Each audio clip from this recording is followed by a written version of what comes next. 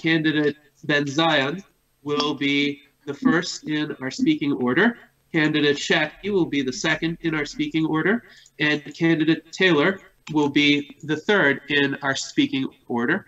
To our audience observing this debate, thank you very much for joining us today on September 17th, 2019 for the fourth and final virtual debate among the United States Transhumanist Party candidates for the nomination for the office of the United States. We are joined today by candidates Johannon Ben Zion, Jonathan Schattke, and Matt Taylor. I myself am Gennady Stolyarov II, the chairman of the U.S. Transhumanist Party. Unfortunately, while we were scheduled to have candidate Vrillon joining us for this debate, he was called to some emergency duties, and therefore he will not be able to attend this evening. We regret this. We benefited from his comments, his insights. Nonetheless, in this debate, we also expect to have some thoughtful interaction on the candidates. With that being said, the format of this debate is going to be the same as the third virtual debate, which you heard on Saturday, September 14th. We have 13 questions that have been crowdsourced from our members. And these questions are going to be asked. Each candidate will have 3 minutes to address the first 12 questions and 2 minutes to address the 13th question. Candidates are not obligated to use all of their time. If they do not use all of their time on any given question, that time will then be deferred to subsequent speaking slots. And at the end, for concluding remarks, there will not be a specific time allotment. So candidates will have as much time as they had accumulated up to the debate. And then we would go through the rotation and essentially draw down on time until every candidate has either run out of time or decided to relinquish his time. Mr. Schattke, are you familiar with how to mute your microphone? Because there's a lot of interference.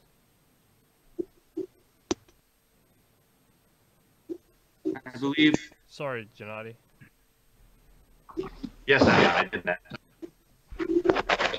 Yeah, headphones, not a bad idea with this many folks on the call. We are getting some feedback and some delayed audio. So I would encourage each candidate who is not speaking to mute their microphone until it is time for that candidate to speak. And now, without further ado, let us launch into our first question for this debate. This question comes from our member Thomas James O'Carroll. Mr. O'Carroll observes that as a candidate for office and as President of the United States, if elected, some of the outcomes you achieve will be based solely on the person that you are and the morals that you hold. Tell us about the person you believe yourself to be and why that strengthens the person who will be remembered by history during your presidency. Candidate Ben Zion, you have the floor for 3 minutes. Well, yes, sir. Thank you for that question, Thomas O'Carroll. I'd like to tell you a little bit about myself. I've had a chance to share a lot of information and wonderful, wonderful conversations, but I'll tell you a little bit. I'm Johannon Ben Zion. I'm a career educator, a curriculum developer, and also an entrepreneur. I have a biotech startup. My partners and I are working now on a microbial biosynthesis project therein. We just got that lab set up, starting to do some really interesting work there. Like a lot of people in my generation, I've worked in a lot of different fields, had to do some different kinds of work. But I've been in this world of organizing for quite a while. Many of you know me as the founder and chair of the Arizona Transhumanist Party and ranking officer in some other similar organizations. I believe I can bring an understanding of public policy, particularly as it relates to technology. That is our area of focus. That these other candidates don't always bring to the table, many of them not really seemingly try to bring that to the table. And maybe it's not such an easy thing to sit down and write a platform with a great team that I worked with from the Arizona Transhumanist Party, like the Futurist New Deal for America. So a lot of people in this race, not speaking of anyone at this panel specifically, haven't been able to really do that.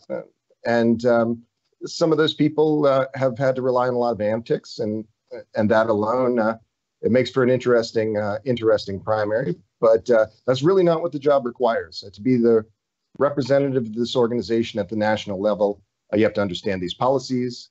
You have to be a professional presenter, and you really have to be passionate about the emerging technology that is the reason that we're all here. You have to have a coherent vision, and the Futurist New Deal for America is precisely that. All of us, we've been working over these many years to set the stage for a longevity escape velocity. The Futurist New Deal for America was crafted with a universal longevity escape velocity in mind.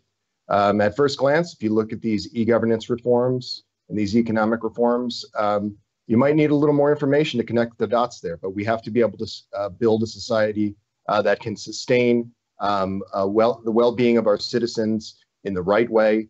And we have to do our due diligence there. Sadly, we haven't done that, particularly in recent decades. And we are close enough now. We have the prototypes for things that would allow us to have longer lifespans. So what remains is a broad public consensus. We need to be reaching out to folks in every way that we can, through policy clubs like this one, through your own personal outreach and discussions, and in promoting other businesses and initiatives. We can prepare a path, and we must do it. Radical life extension is closer than you think, so get ready. Thank you. Thank you, Candidate Ben Zion. I will say that you were right on time, and therefore we will proceed to Candidate Schattke. You have 3 minutes for the first debate question.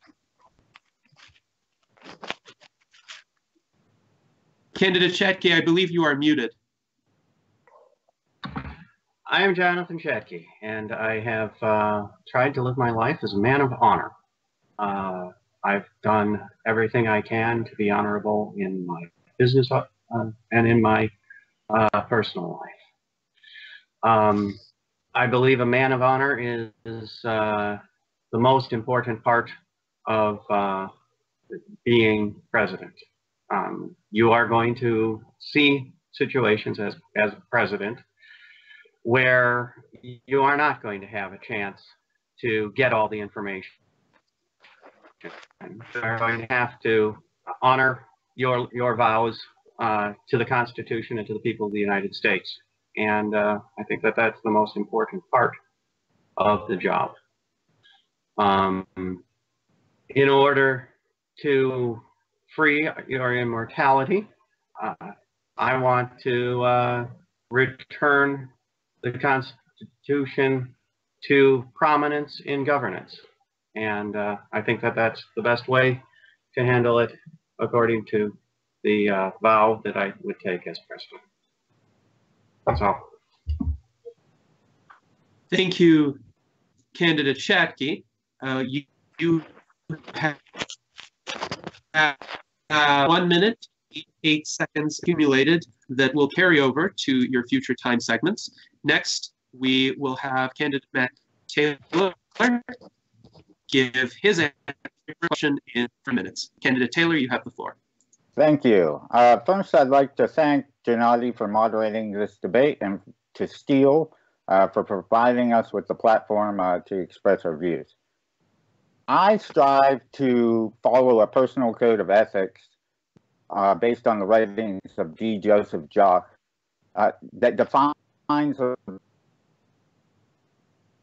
and informs all of my actions and decisions. Number one, I will develop my life for the greater good. This is why I'm here. This is my way to reach the most people, to promote transhumanist ideals, which are to the benefit of all of America and all of the world.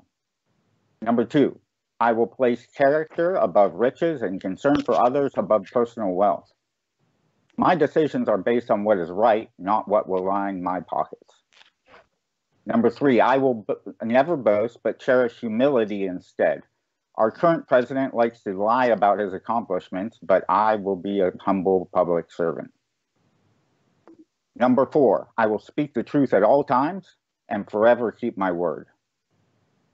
We need to be able to trust our president, who is the mouthpiece of our government. Number 5, I will defend those who cannot defend themselves. This tenet directly informs my platform. Number 6, I will honor and respect all people and refute sexism, racism, and intolerance in all its guises. I will govern all Americans with fairness and equality. Number 7, I will uphold justice by being fair to all. Number 8, I will be faithful in love and loyal in friendship. 9, I will abhor scandals and gossip, neither partake nor delight in them. 10, I will be generous to the poor and those who need help. I hold that to be true in my personal as well as my public life. 11, I will forgive when asked, that my own mistakes will be forgiven. I'm not afraid to admit when I'm wrong, and to change my mind when new information comes to light. And 12, I will live my life with courtesy and honor from this day forward. That's my personal code of honor, code of ethics. That is my way of life, and it will inform all of my decisions as President of the United States. Thank you, Candidate Taylor. You spoke for 2 minutes and 25 seconds, so you have 35 seconds over to your future time segments. And thank you to all candidates for your responses to the first question, a highly important question on moral character. Now we proceed to our second question from Denora Delphine, the Director of Admissions and Public Relations for the U.S. Transhumanist Party. Ms. Delphine asks, what do you think people want in a good leader? Which may not necessarily be what you think makes a good leader. So focus on what you consider the public to desire in terms of the attributes of a good leader. Candidate Ben Zion, you have the floor for 3 minutes. Yes. Well, I believe that our civil society has a blind spot right now about this number one value of the Transhumanist Party, which is life extension. And so this is an interesting question, and I thank Denora for posing it. Life extension and related public health outcomes is the most important goal to people like us. And finding the best way to make that happen, it's, I believe, the primary leadership quality that people are looking for in this organization. I don't know that I would have the precise same association with the Transhumanist Party if radical life extension were not placed as highly in our charter document and organizing principles as it is. This is something that is very, very important to me personally and professionally. And there have been people in the course of this primary who've tried to downplay the role of life extension, and I think this is a mistake. I think that whether the people of this country realize it today or not, that we must carry the standard for this important set of public health goals. And if you are someone who has been trying to deflect from that, if your answer in discussing these core values of our organization generally is yes, but, and then some obfuscation, changing the subject, flipping the script, maybe stop doing that. That's not why we're here. This is a policy club that is intended to advance life extension and techno-futurist outcomes.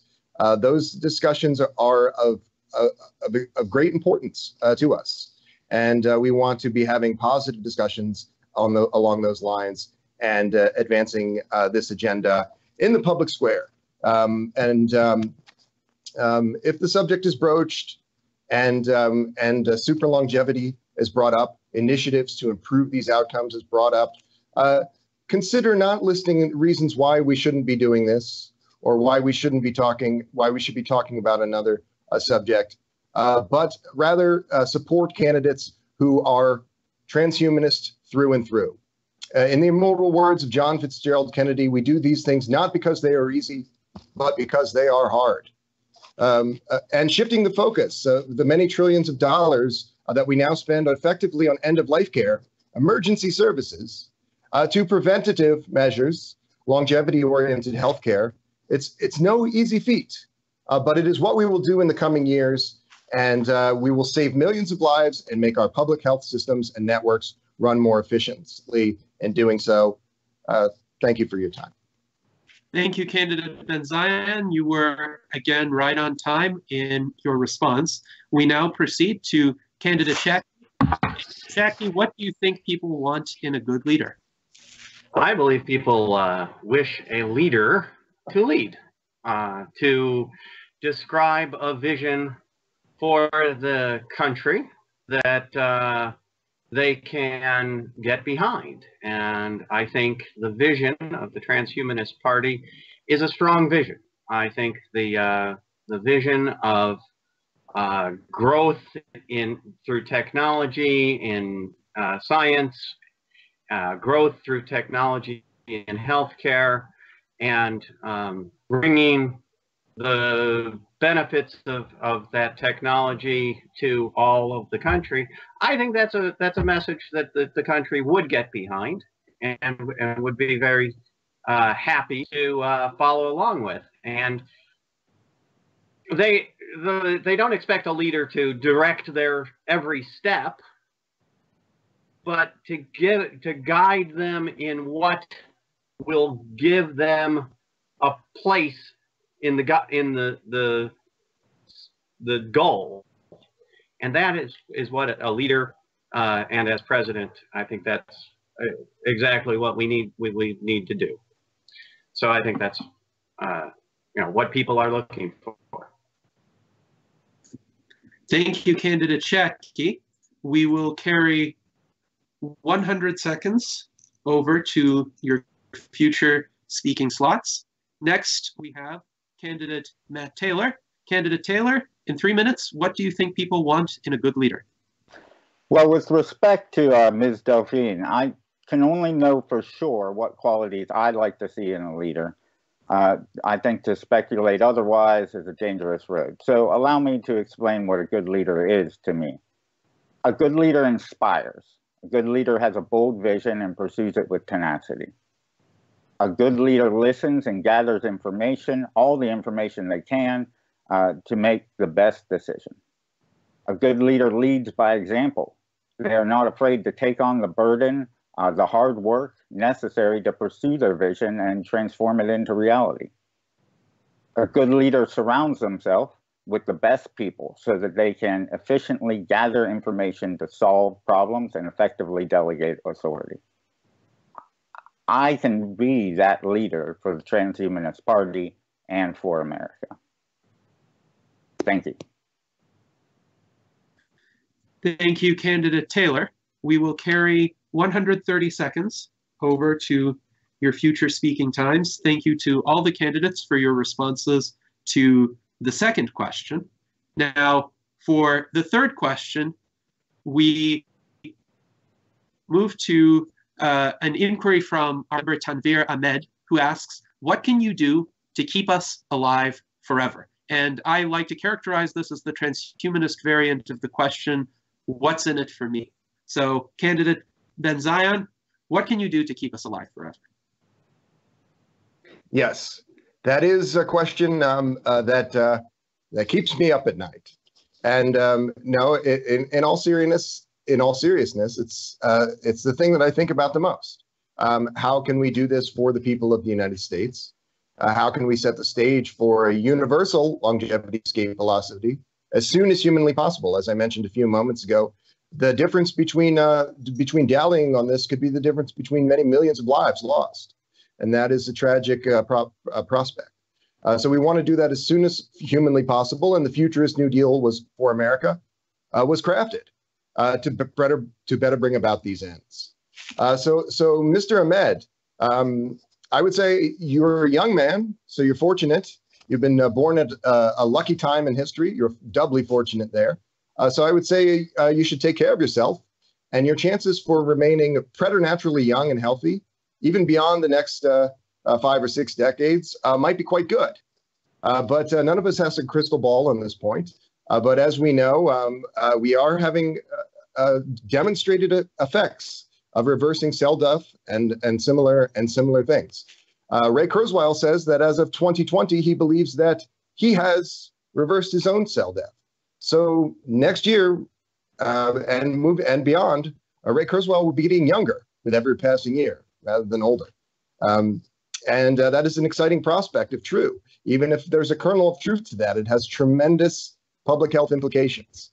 And there are many ways that we can be better improving outcomes in the public and private sector, some of which we will be discussing in the course of this debate. You know, I just saw a Wall Street Journal article that came out quite recently, says that Israel prepares to unleash AI on healthcare. I shared it with quite a number of people. And this is the kind of initiative that I've talked to a great many scientists, a great many medical men and women, a great many AI experts in the course of hosting the Futures New Deal podcast and other events.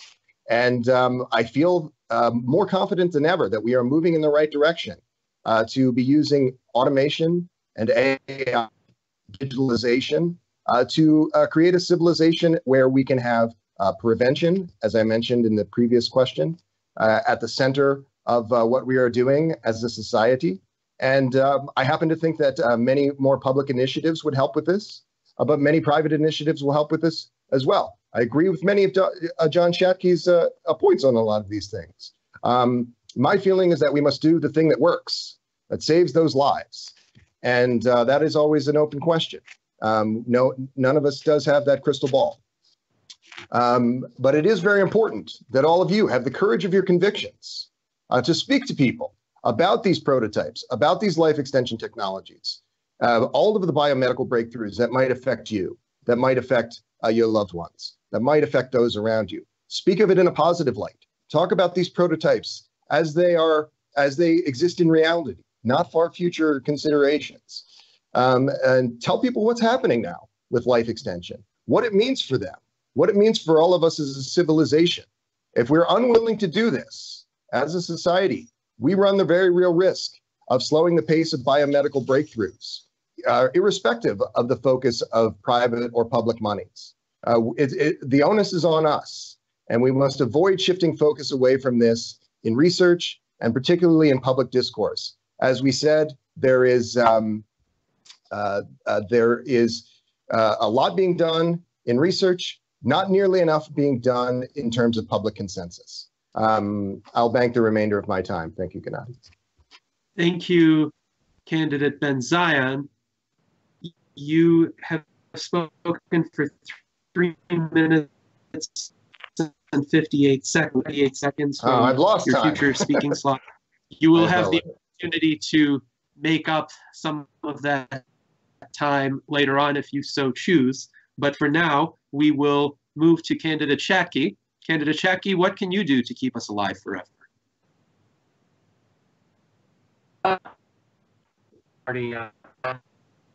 Mortality. There's a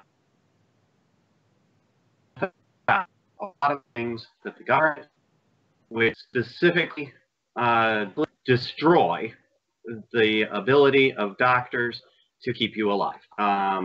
So I would work immediately to remove those impediments to your health care. I would privatize the FDA and make it an advisory body and allow whatever you want to put into your body to be your decision. And with your doctor's consultation and proper examination of the science that is available to you, I think you can do a lot better job than a bureaucrat in caring for yourself. The second thing to do is to remove government funding from healthcare. And the reason for this is because government funding is rent-seeking. A government-funded research project does as little as they possibly can to continue the government funding. They do not ever want to find the actual solution, and that is antithetical to actually getting research and development done.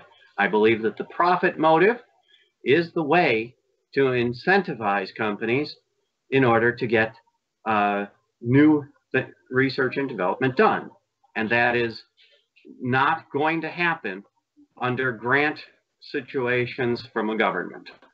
It's just the incentive structure is exactly backwards for what you get.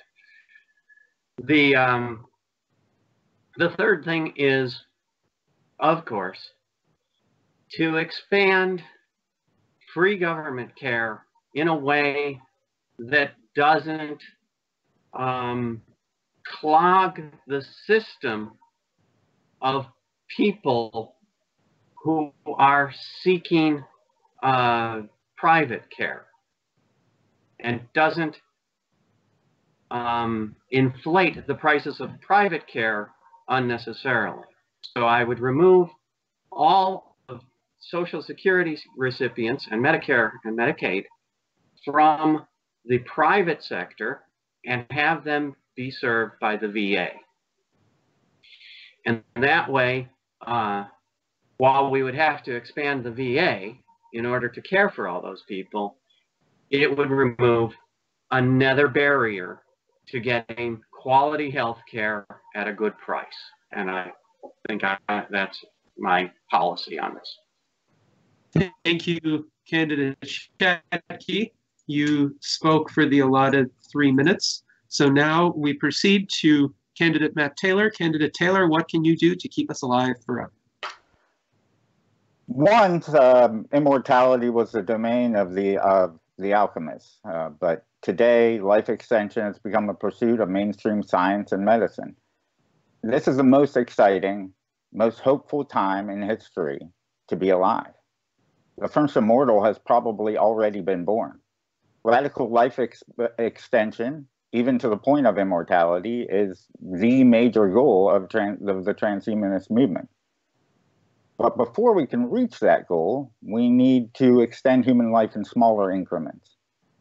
My plan is to invest in medical research, to streamline the FDA approval process to promote innovation in medicine and medical technology, to change the medical patent process to bring life-saving and life-extending medicines and technologies more quickly and more affordably to the public.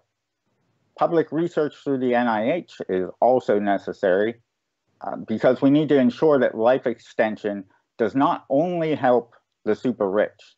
You and I and everyone need and deserve to live the longest, highest quality life possible. Furthermore, life extension is worthless without tackling the greatest existential threat to humanity: global climate change. Unless we bring together the greatest minds to solve this problem, and unless we rein in the industries pouring tons of greenhouse gases into our atmosphere, and unless we move to renewable energy and nuclear energy, huge regions of our planet are going to become uninhabitable, driving refugees out of these areas. And until we solve this problem, all of the life extension and anti-aging technology will be worthless. But I think that we can solve this, and I think that we will solve this with the right direction and the right leadership. And furthermore, I think that then we'll be able to focus on anti-aging, which I think is the real answer to life extension, because it's all about not just adding years onto the end of the life of a person's life, but we have to improve the quality of their life throughout.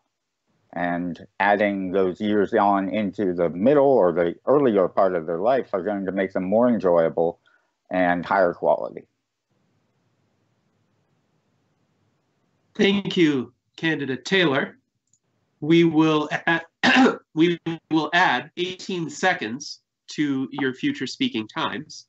Next, we proceed to our fourth question from Pavel Ilin, who is the secretary of the U.S. Transhumanist Party.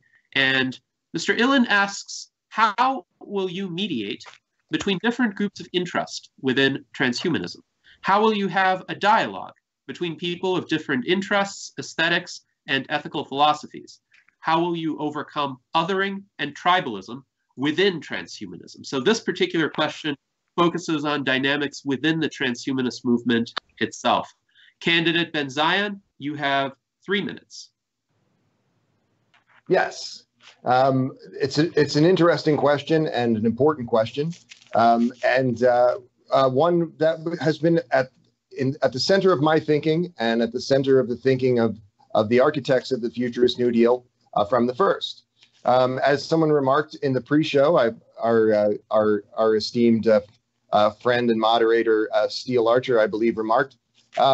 I am somewhat running to the right of myself on certain of these points, particularly as it relates to the reforms in the tax code, and but that is because I feel that it is important to appeal to all of these different groups of diversity of political opinions across the political compass, and also because I think that the life-saving qualities in these reforms, particularly in the federal land dividend originated by Zoltan Istvan, that carried on in the Futurist New Deal for America in the form of a basic income for all adults, all adult citizens in this country, is something that we need to do immediately in the near term. It will be the first initiative that we will be working on January 21st, 2021, those first 90 days of the Ben Zion presidency. And that is how important this is. Taking care of our middle class, reviving this country, turning things back onto the right path. That is more important than spending many years bickering with the Charles Kochs and the powers that be as to what their marginal tax rate should or should not be. I was moved by what candidate Taylor said moments ago about climate change. In this context, I'm also reminded of my recent discussions that I've had with Ira Pastor and with a fellow candidate and friend, John Carricks. He and I spoke last night. Some of you have seen that discussion. These are people who are both working on market solutions and working very hard to solve the serious problems of our time, namely public health and life extension and the climate crisis, respectively, of those two. Even though I have focused on certain kind of private sector, public sector initiatives, I don't want to undervalue the good work that people are doing in the private sector. These are real operators that we know in this organization. It's easy to stand at the sidelines and be an armchair philosopher. My advice to those people is, if you are a free market advocate, build something and fix these problems instead of going on and on about these things. The Futurist New Deal's regulatory frameworks and other initiatives to deal with these problems. Of this, I would say, again, I do not have this rigid political philosophy. I am in favor of what works. And we have to remain agile in that. And I believe the Futurist New Deal for America is the best option of moving forward. Thank you, candidate Ben Zion. We will subtract 12 seconds from your future speaking times. Next, we proceed to candidate Schattke with regard to the fourth question: how will you mediate between different groups of interest within transhumanism? How will you help overcome tribalism and othering and spark dialogue among individuals of different convictions? Well, when you have a number of different subgroups in a group, you begin by listening to what everybody is interested in. And then, unless that is something that is in clear conflict with the ideals of the group, then you give them a purpose inside your group in order to contribute to the greater of the group's mission. In this case, if I was to become president, I would take the cryonics people and help them to build up a program of cryonics for end-of-life preservation of every American, if they think they could do that. If in terms of the life extension people, I would talk to them about forming a life extension working group within the party. And then you can give each of these people input and strengthen their own position, and yet by combining their efforts, we end up with a greater whole than any of those groups would have come up with acting alone. So we have AI people in the party, and they will have strengths, and they might not care about cryonics, but I don't see why they should be hostile to the cryonics people. There's a lot of different issues to work out. So you allow each person to contribute in their position of strength, and you don't look for them to necessarily contribute in every position of the, and I think that's the best way to work on building a large umbrella that can cover everyone and their needs and desires in transhumanist endeavors. Thank you, candidate Schattke. We will carry 41 seconds over to your future speaking slots.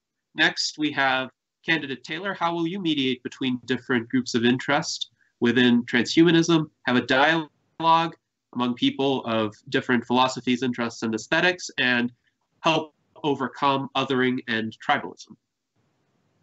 I'm disappointed that there is any othering going on within the transhumanist movement. After all, I think we're all here for the same reasons: to promote the ideals of transhumanism, to pursue the advancement of humanity through technology, through medicine, through science. But it's human nature to align yourself with like-minded individuals and to believe that your own reasoning is superior to others. At its core, the U.S. Transhumanist Party is a democratic organization, and its membership will decide the direction it will take and what values it will promote. But it's important that we bring together representative stakeholders of the various factions within transhumanism in an open dialogue to work through those differences of opinion and to continue to redirect our energy towards the promotion of transhumanism rather than infighting. We believe, I think we agree on what the puzzle will look like when it's been assembled. We're just disagreeing on whether to start in the middle where we recognize that picture or to start on the edge where we can find the border. And I think our similarities should unite us more than our differences divide us. With the right leadership, we can and will overcome our differences. Thank you, candidate Taylor. We will carry 87 seconds over to your future speaking slots. Thank you to all the candidates for your responses to our fourth question. And now we proceed to our fifth question, also from Secretary Pavel Ilin, who asks, how will you communicate with the non-transhumanist population and persuade people to become transhumanists and work with a lower future shock level audience? How will you overcome othering and tribalism within the broader society? So while the previous question focused on the transhumanist movement itself, this question focuses on the broader society. Candidate Ben Zion, you have the floor for 3 minutes. Yes, well, that is a critical question, is it not? Outreach, and I will say again that the main, at the risk of repeating myself, the main aim in the crafting of the Futurist New Deal and in the crafting of the charter documents of the United States Transhumanist Party and other affiliated and similar organizations, we've worked very hard in setting these up.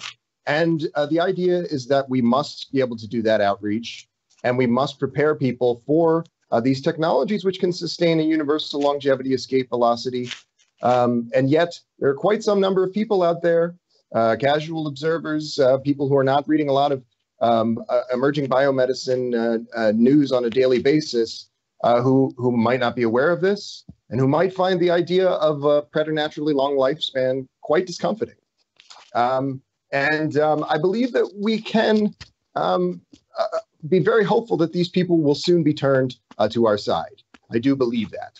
I believe that as we're able to provide these services to them, just as a matter of course, through the existing public health channels, that those concerns will quickly fall away, that future shock will quickly abate.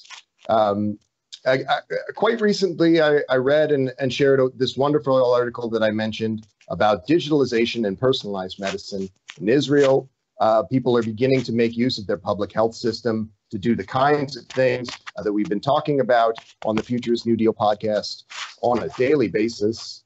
And it's the thing that makes me want to be doing this work on behalf of the USTP. It's the thing that makes me want to be doing this work as an interviewer.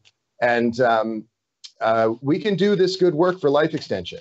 The proof of concept concerns that many of these people have, or other concerns that might derive from some knee-jerk reactions or provincial thinking, they will soon be replaced by optimism and healthy self-interest. As I've said many times in these interviews, there is something that we could describe as a de facto life extensionist, and that is overwhelmingly the U.S. citizenry. And all we have to do is plant the seed of these ideas in their mind and make these things available to them, as so many people are saying that we will soon be able to do, and our good work will be done. I'll bank the rest of my time.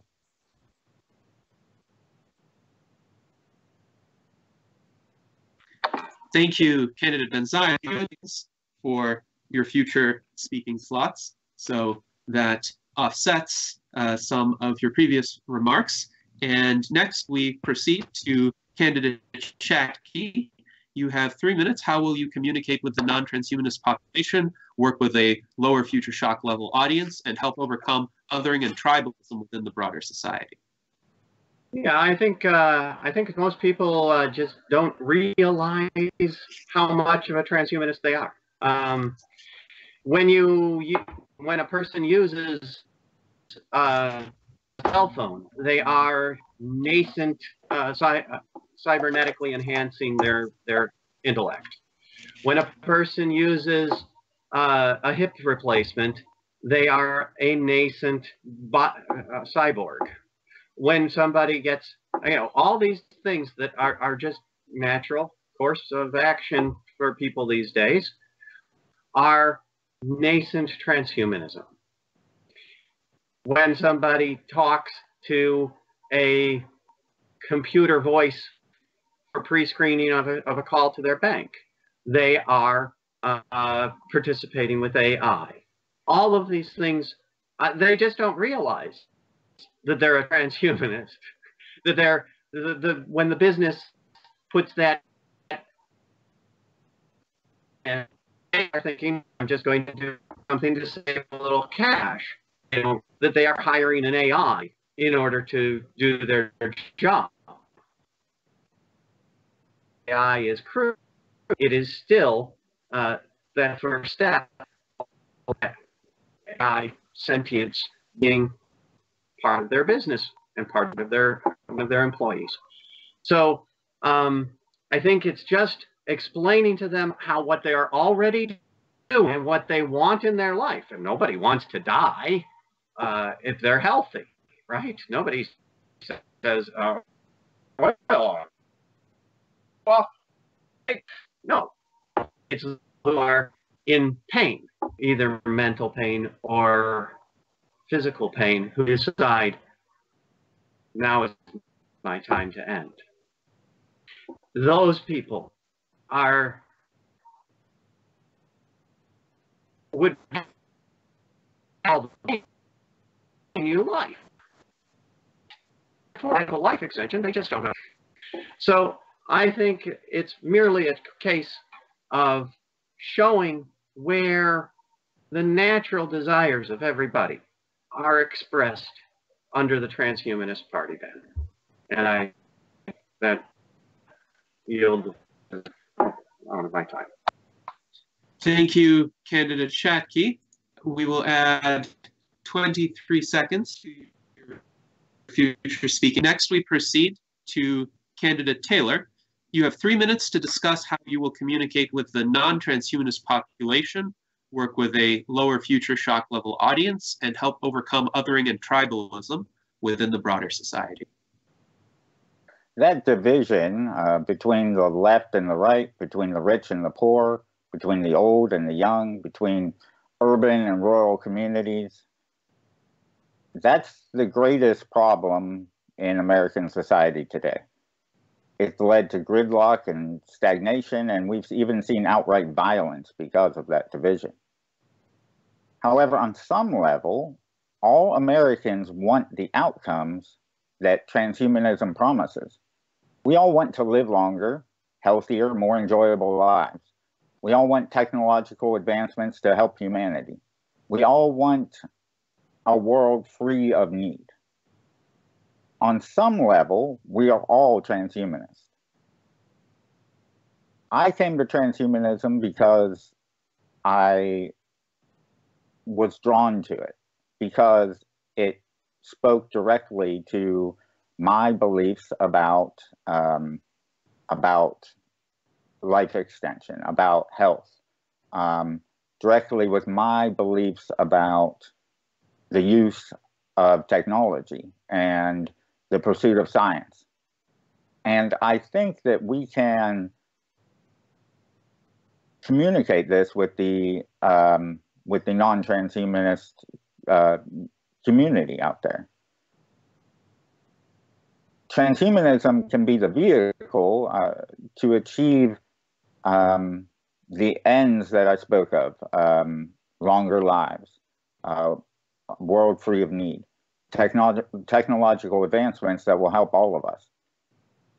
And so transhumanism can become the scaffolding upon which we rebuild that American cooperative spirit. Transhumanism can be the stitching that that mends the torn fabric of American society. It's just a matter of spreading the word about transhumanism in a positive light and showing the way to the future that we all desire. Thank you. Thank you, candidate Taylor. We will add 45 seconds to your future speaking slots. Now, a lot of our audience members observed some audio interference when candidate Schattke was speaking. So I'm going to give candidate Schattke the opportunity to restate at least the salient points of his answer so that we make sure we have it on record. Oh, terribly sorry about that. Basically, I believe that most of the things that transhumanism wants to accomplish are things that the vast majority of the people and businesses want to accomplish also. AI, additional life of healthy and long life. These are all things that everybody wants. I think that that's the way to do it, is just to explain how what transhumanism is about is what they're about. Thank you, candidate Schattke. We heard you much more clearly this time, so we appreciate having those remarks available to our viewers. And that concludes the fifth question. We proceed to the sixth question, also from Secretary Pavel Ilin, this time focusing on the healthcare system. He asks, how will you reform the healthcare system within the United States in order to ensure and accelerate the arrival of life extension therapies and the accessibility of those therapies? Candidate Ben Zion, you have the floor for 3 minutes. Yes, sir. This is a wonderful question from Pavel.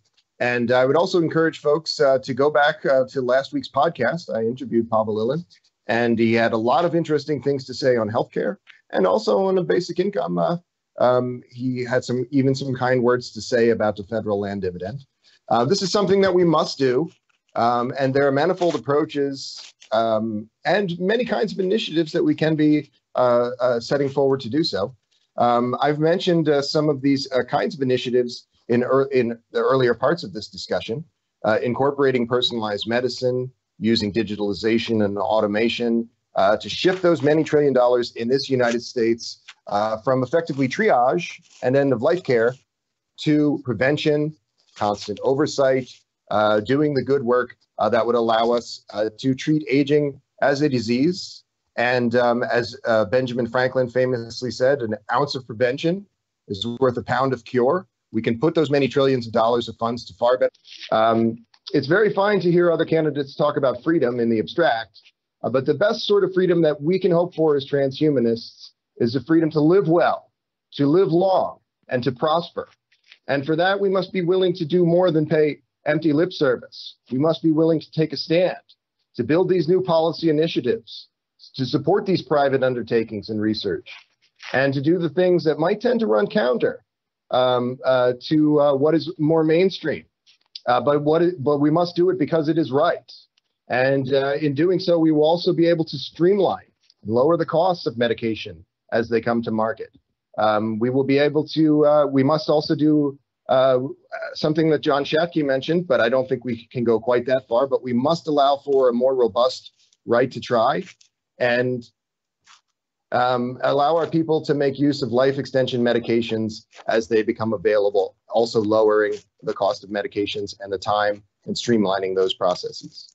Thank you, Steele, for addressing this technical issue. Once again, my name is Gennady Stolyarov II, Chairman of the United States Transhumanist Party. We are here in the middle of quite an interesting debate, the fourth virtual debate among the U.S. Transhumanist Party presidential candidates. We are currently discussing question 6 from U.S. Transhumanist Party Secretary Pavel Ilin, who asks, how will you reform the healthcare system within the United States in order to ensure and accelerate the arrival of life extension accessibility of these therapies? Candidate Ben Zion, you have the floor for 3 minutes.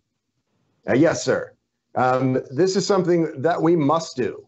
It is, as I've mentioned, the first pillar of the United States Transhumanist Party, life extension. It is the most talked about issue in all of these organizing documents and within our organization. And there are many kinds of initiatives that we can be doing.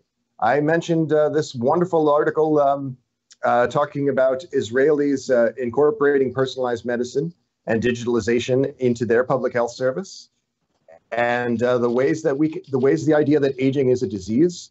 If we have a public consensus on this point, and we begin to legislate and organize our civil society in other ways around this idea, we can save ourselves a lot of pain, so to speak.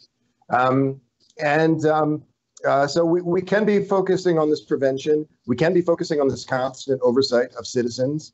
We can be focusing on these life extension interventions that will shift this money. We spend many trillions of dollars in this country, as I mentioned, on what is effectively end-of-life care. And we don't, of course, want to harm people who are in that system today. We don't begrudge them those services, but we can be doing a lot better. We can prevent them from ever being an extremis. We can do that by building out a public health service that has the digitalization and personalized medicine and longevity at its center. And in doing so, we can allow them to benefit from these preventative measures. As Benjamin Franklin famously said, an ounce of prevention is worth a pound of cure.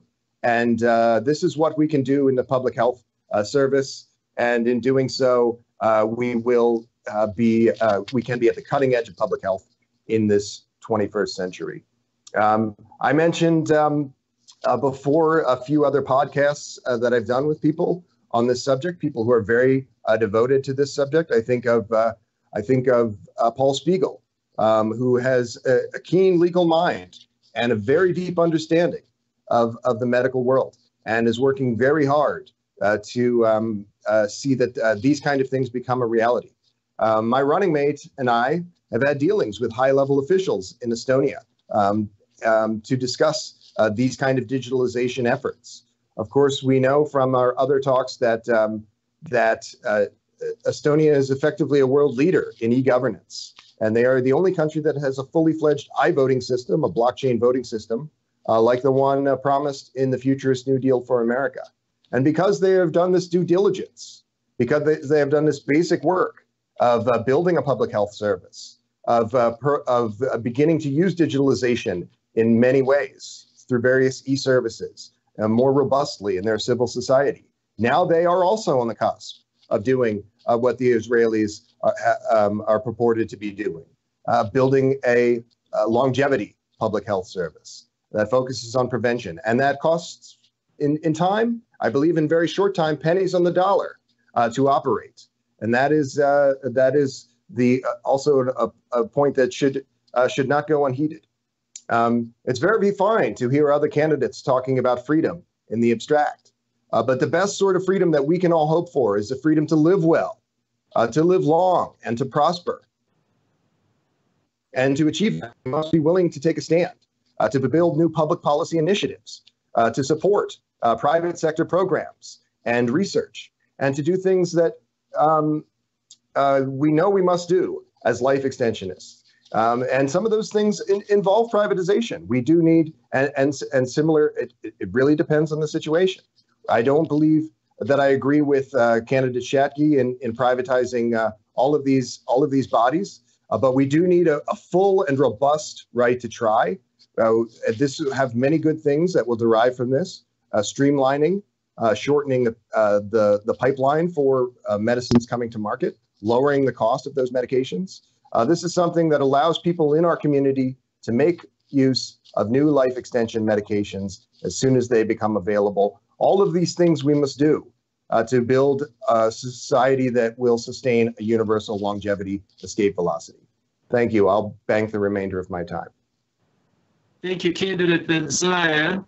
So you spoke for 4 minutes and 40 seconds. We will subtract 100 seconds from your future speaking slots. And next we proceed to candidate Schattke. Candidate Schattke, how will you reform the health care system within many of the United States that we know right now? Many of the things that we know right now that can achieve additional healthy life are blocked in America because of FDA rules.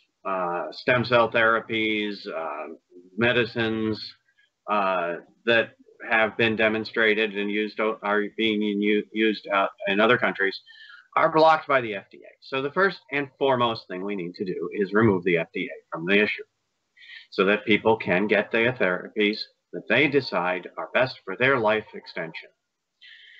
The accessibility and the cost of healthcare in America is caused by two things. One, automatic government markdowns in pricing, where Medicare sometimes requires as much as an 85% just markdown.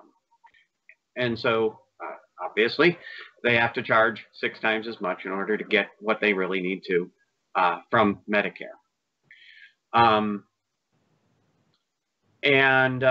The AMA has set up a cartelization of the medical profession in order to do a monopoly position, and we need to break that monopoly position. So I propose a non-government entity set up by the US government that would independently license additional doctors, and those doctors would at the very least be able to practice in VA hospitals, in the military, and on places that took Medicare patients, Medicaid, so that those licenses would still be very valuable and useful.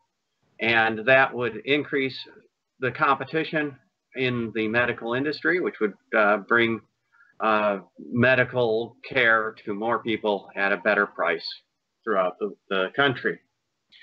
So that's the two-prong approach. We get rid of the government messing with the market, and then we get rid of the monopolistic AMA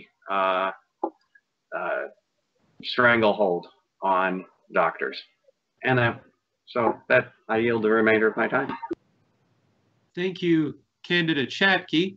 You will have 19 seconds carried over to your future speaking times. And now we proceed to candidate Matt Taylor. How will you reform the healthcare system within the United States in order to ensure and accelerate the arrival of life extension therapies and the availability of those therapies? Well, thank you, Chairman, and Steele, for their quick action there to get us back online, because it's important that we get these the message out to the public, and this is right now our best forum. Hopefully we'll expand in the future. My goal is to work with legislators to provide a wider access to life-saving and life-extending medicine, including by providing a public Medicare option. No family should lose a loved one because they can't afford treatment. Nobody should be denied the best of care because their insurance company wants to save money. No one should go into debt or be forced to declare bankruptcy because of the high cost of medical treatment. When I needed surgery and radiation treatment, my wife spent hours on the phone arguing with the insurance company that my treatment should be covered. And we sent many letters appealing the insurance company's decision to deny certain parts of my care because my doctors, who were the best we could find in the region and among the best in the nation, they were out of state. And so therefore they cost the insurance company a little more money. In the time when I needed her most, my wife, when she was already stressed to the max because of my cancer, she had to argue with a company that only wanted to save money, that didn't care about the quality of my treatment. That shouldn't happen. Now, I was fortunate that we were able to use our savings to pay the difference in what they wouldn't cover, but others are not so fortunate. Public option would prevent this and drive down healthcare costs overall. And life extension and anti-aging need to be part of that coverage, as well as mental health services. We need to prevent illness as much as treat it so that all Americans can live long, healthy lives. Thank you. Thank you, candidate Taylor. We will add 50 seconds to your future speaking times. And now we will proceed to question number 7 of our virtual debate. Question 7 is from our member Mike DeVerde. And Mr. DeVerde asks, would you support increases in funding for the National Institutes of Health, or NIH, to be used for basic research into transhumanist technologies? If so, what federal departments and programs, if any, would you cut simultaneously? So, candidate Ben Zion, you have 3 minutes for that question. Thank you, sir. I do have some thoughts on this subject. And I spoke to my friend, Dr. Dan Elton, who's been kind enough to endorse the futurist New Deal for America. Dr. Dan Elton of the National Institutes of Health. He does have some firsthand knowledge of this very concern. And so we were able to speak at length on this subject recently. And in fact, we've done talks before. He's been kind enough to participate in some of these things, including coming on the Futurist New Deal podcast. And we're going to do another talk on this subject. There are many ways that we can be courting or otherwise facilitating this good life extension work, finding researchers in this field and bringing them into this organization. Of course, we need to be shifting the focuses of these organizations to better public health outcomes. As I've said many times, I may be sounding like a broken record, treating aging as a disease and adjusting our initiatives and undertakings accordingly. We also have to resist the urge to seize upon every flimsy pretext, particularly for cutting medical research. It's been done in the past, and we don't want to see it happening, particularly when so many lives are at stake as we are on the verge of radical life extension. So whether it is in the public or private sector, we must support this good work. And this is truly the best way to hasten the longevity escape velocity at a civilizational level. I will bank the remainder of my time. Thank you. Thank you, candidate Ben Zion. We will add 81 seconds to your future speaking slots. Next, we proceed to candidate Schattke. Candidate Schattke, would you increase funding for the NIH? And if so, what federal departments and programs would you cut simultaneously? I think that if we privatize the National Institute of Health rather than keep it as a government-funded entity, and provide a tax incentive where the corporations are allowed to write off any medical R&D expenses, including money donated to the NIH.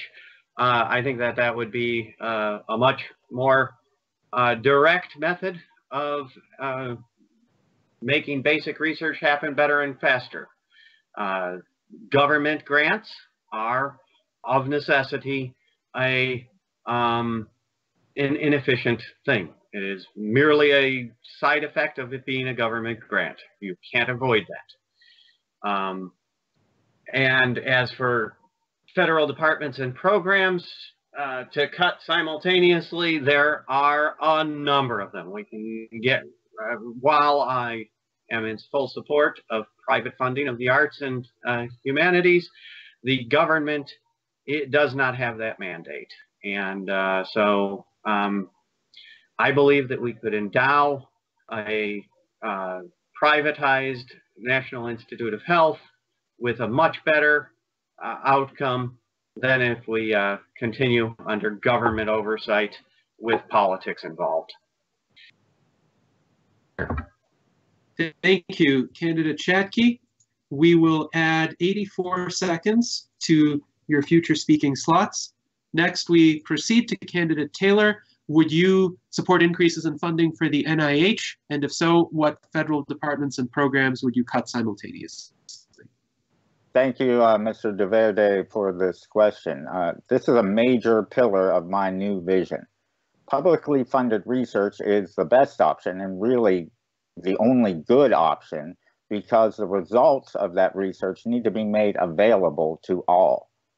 I worry if the case that Mr. Schattke has put forward, corporations will keep this research hidden for themselves. They're in it for profit, while public research becomes the property of all to be pursued with further research as it's made available to more and more scientists. With the brightest medical and scientific minds focused on developing medicine and technology, we can improve all of our lives. Currently, the NIH invests about $40 billion into medical research. About 25 times that, almost $1 trillion, just shy of $1 trillion, is spent on military and defense spending. For half of my life, we've been at war. It's time we end that war, we bring our troops home, and we redirect some of that spending to projects that will benefit all of us, including greater investment in the NIH. Thank you, candidate Taylor. We will add 90 seconds to your future speaking times. And thank you to all candidates for addressing question 7. We proceed to question 8, once again from Secretary Pavel Ilin. What do you consider to be the best approach to achieve a universal basic income? And why is it the best approach? Candidate Ben Zion, you have 3 minutes. Yes, sir. Wonderful question from Pavel. Some wonderful discussion of this in our podcast, which I mentioned. Please go back and watch it. This man has a lot of insights into life extension and into technofuturism and many, many wonderful things to say about basic income. So I would say that overwhelmingly the best approach for this country is a federal land dividend originated by the founder of this party, Zoltan Isfin, and continued as a kind of tribute to him, and also because it is a very sound notion, continued in our futurist New Deal for America. That's the ticket. In this podcast that I mentioned, Pavel Lilin said, in posing this question to all of us, he described a basic income as a game changer. Those people who take an austerity view of this are not looking at the ways in which this would add many, many trillions of dollars to our economy, and more importantly, vast human development and real quality of life steps by taking this bold step of supporting a middle-class basic income for all citizens age 18 to 63. The collapse of our middle class, it's not just an accident. It is a result of corporatist policies going back some decades that have been insinuated into our two-party system by men like Charles Koch. The very kinds of policies that Mr. Schattke would tend to like to see continue. These are things that have hurt our middle class. And had we not had this shadow party in the form of the Koch network, I believe our country would look much more like modern Germany. Not a perfect place, but a place that does have fairer wages and the kinds of infrastructure to support a healthy middle class. Because here in the United States, we have 55% of workers now working in artificially low-wage service jobs and paying artificially high housing costs. And this problem is only going to get worse in the near term in the face of AI and automation. And it's why I've often described the futurist New Deal for America's federal land dividend as a stopgap. Basic income might be a temporary measure, but it would be a life-saving and game-changing measure, as Mr. Ilin said. It's what we must. Thank you, Ben Zion. I'll thank the remainder of my time. Yes, we had a momentary interruption, but I believe we heard the vast majority of your answer. If you'd like to repeat your last sentence, you may do so. No, I believe I was finished. All right. So we will add 20 seconds to your future speaking times. And then we proceed to Candidate Schattke. Candidate Schattke, what do you consider the best approach to achieve a universal basic income, and why is it the best approach? Well, the universal basic income would replace certain other safety nets that we have in society. It would replace the unemployment insurance. It would replace the old age insurance program.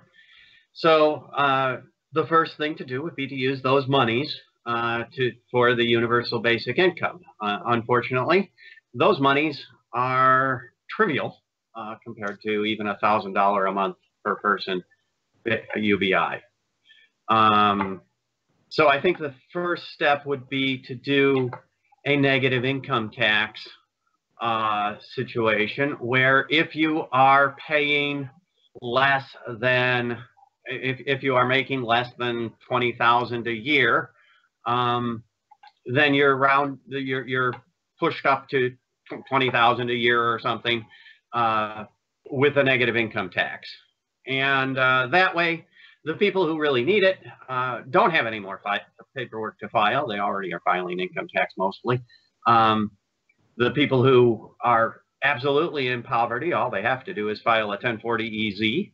And then you get at least the people who are at the bottom and need that most can get their negative income tax. And then as productivity increases and our GDP rises, then we can work on expanding that negative income tax to higher and higher levels. And you know, there's no reason to take in taxes from somebody making $1 million a year in a business and then send them back $20,000. That's just silly. It's better just not to take the money in the first place. And so I think that's the best way to achieve a universal basic income. Thank you, candidate Schattke. You spoke for 2 minutes, so we will add 60 seconds to your future speaking times. And now we proceed to candidate Taylor. Candidate Taylor, what do you consider to be the best approach to achieve a universal basic income, and why is it the best approach?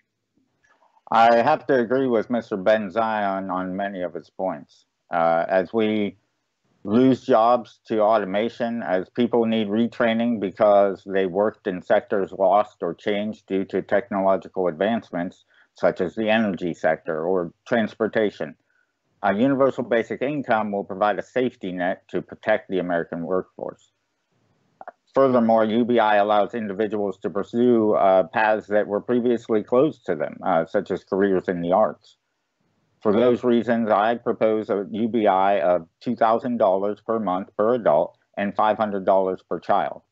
UBI isn't meant to replace income from employment permanently, but to augment it and to provide a stepladder for those impacted by the changing economy, and as a supplement for those who are underemployed or who are seeking to better themselves through academic, creative, or innovative pursuits. Some of my opponents claim that UBI is too expensive, but you can visit my website at taylor2020.vision to learn how affordable it really can be. And that doesn't even include the economic growth created by UBI, as poor and middle-class Americans gain more buying power and will reinvest that in their communities. All of this can be paid for by raising taxes on the richest 10% of Americans and by closing the loopholes that allow massive corporations such as Amazon to pay little or no taxes. We cannot afford to continue in an economic system that only increases the divide between the super rich and the rest of America. Thank you, candidate Taylor. We will add 70 seconds to your future speaking times. Thank you to all of our candidates for your answers on our universal basic income question. Now we proceed to question 9, where we begin to venture into the realm of foreign policy. Member Thomas James O'Carroll notes that Donald Trump recently announced that he would create a new branch of the military named the Space Force. And Mr. O'Carroll asks, can one nation actively declare sole dominion of space with military force? Or should military deployment in space be an international endeavor? And is it even necessary? Candidate Ben Zion, you have 3 minutes. Yes. The United States or any other nation should not be asserting the kind of dominion that's described in this question in space, based on the same legal principle as respecting the neutrality of international waters, notions of this kind. But as we know, the United States has often thrown aside these protocols and behaved quite aggressively on the world stage to this day. There are concerns here in the Trump administration. I would say that on in terms of this aggression, but I would say on certain measures, he's not substantively worse in foreign policy aggression than the aggregate of his predecessors, except perhaps in the trade war arena. I do feel quite strongly about space initiatives, particularly on this related subject of near-Earth development. I did a series of discussions and interviews with a Russian gentleman, and I worked with his design team. You can see those articles on the Transhumanist Party website. And we work closely on a prospectus for a partial space elevator designed to use existing materials science and technologies to create an intermediary step towards a better development and industrialization of near Earth. And this would lower the cost of fuel significantly and facilitate this moves to our outer atmosphere and the moon. This near Earth industrialization holds a great deal of promise for many new industries, and this automated design in this particular partial space elevator, it's something that I suggest you look into. There's a recent piece, I can share the link in the comments, that echoes many of these design ideas just in recent days. I've seen a mainstream media piece that I've also been sharing quite a lot. So we can be moving towards true space age civilization. And in this context, I spoke with John Carricks also yesterday in our interview. Some of you have seen that, you might recall. There's an awful lot that we would be doing by taking these bold moves to build out new markets in other areas. So it's a good step to be taking, a win-win for everyone. We could even see steps towards other things that we want as techno-futurists resulting from this. I'll bank the remainder of my time. Thank you, candidate Ben Zion. We will add 32 seconds to your future speaking times. We proceed to candidate Schattke. What are your thoughts on the Space Force and whether it is even necessary? Well, asking can is a matter of technical ability. Asking should is a matter of ethics. Yes, America can assert dominion over space if they wish. We have the technical ability. We have higher technical ability than anyone else. And as anyone with any experience in warfighting would know, having the high ground means it's very difficult to make a response to the person who has the high ground. You have a lot harder time attacking high ground than defending it. Now, whether we should, that's a completely different matter. I think that the existing UN treaties on the non-militarization of space are robust, and I think that the United States is holding to those treaties that they have signed. I don't think it is appropriate to militarize space. As president, I would not do it. But as to whether it's necessary, I think that we have a world that is the most peaceful that it ever has been. And it is getting better, despite what the news says. And even Russia and China and Pakistan and India, the other nuclear nations, are working out their differences without violence for the most part. So I think that it is not necessary to have a large military presence in space, but I do believe that it is appropriate for the United States military to have a defensive posture ready to deploy into orbit, if necessary, to defend the country. And that's the remainder. Thank you, candidate Schattke. We will add 25 seconds to your future speaking slots. And now we proceed to candidate Taylor. What are your thoughts on the Space Force and whether it is necessary? Space exploration and research are definitely necessary. But I would be wary of any nation establishing military control of space, especially if done without international agreement. I would like to see more investment in space research and more international cooperation. The resources and knowledge that we'll gain, that will become available to us as we increase our reach into the cosmos, will be virtually limitless.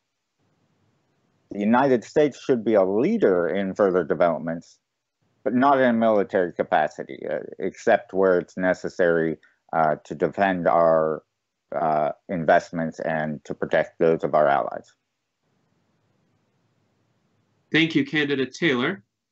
We will add 129 seconds to your future speaking times. Thank you to all candidates for answering questions. Question 10 is also on foreign policy from Mr. Thomas James O'Carroll, who observes that Donald Trump has become the first US president to step across the South-North Korean border. Some say he is mending rifts, while others say he is failing at keeping peace in specific regions of the world. What would you do to improve international relations across the board with allies and previously classed adversaries? Candidate Ben Zion, you have the floor for 3 minutes.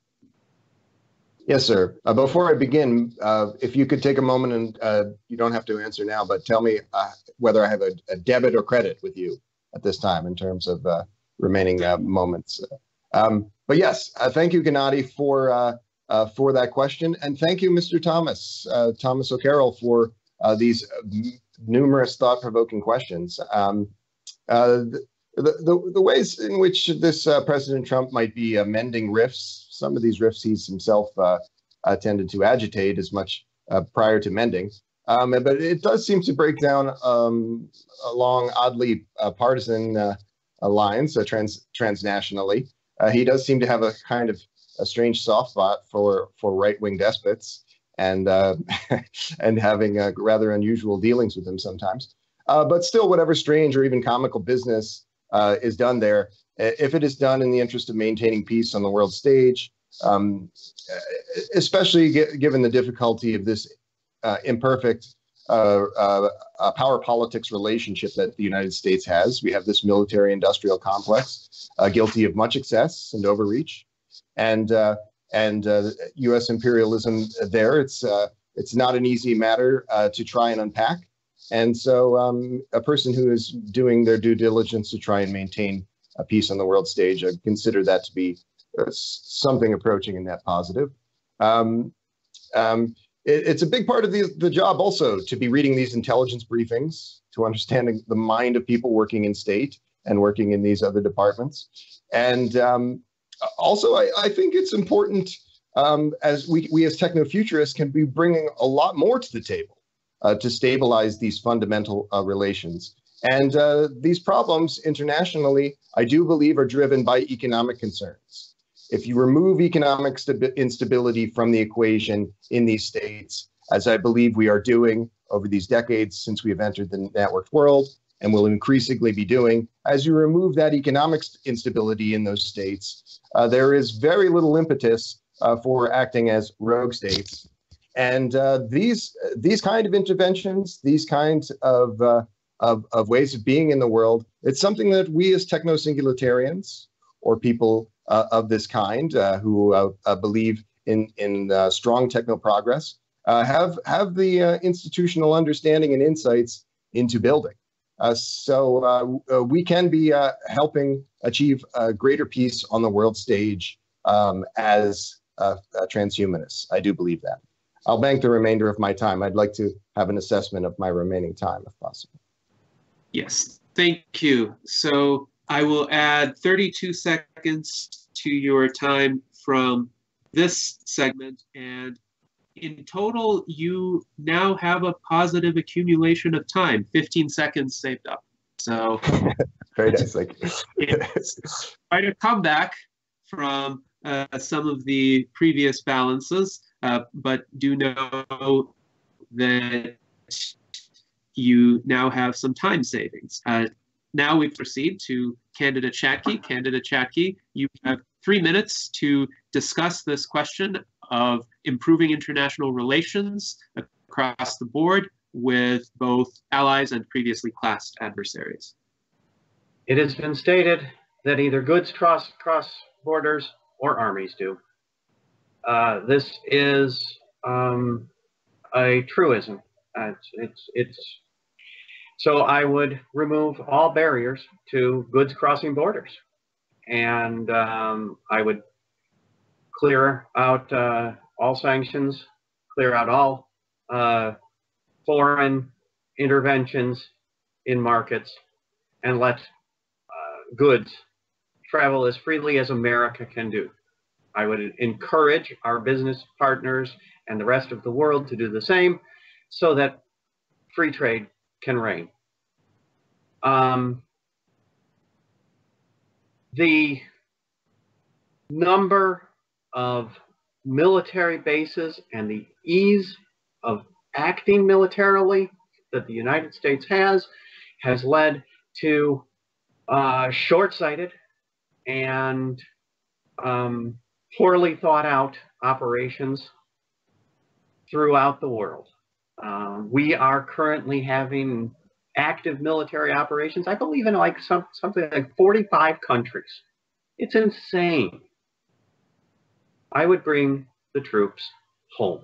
I would sell foreign bases back to the countries that they are in, and if they wish to have the material and the training to use that material, I would offer them to them. But I would bring our men home, and if they don't want to buy the material, I would bring the material home.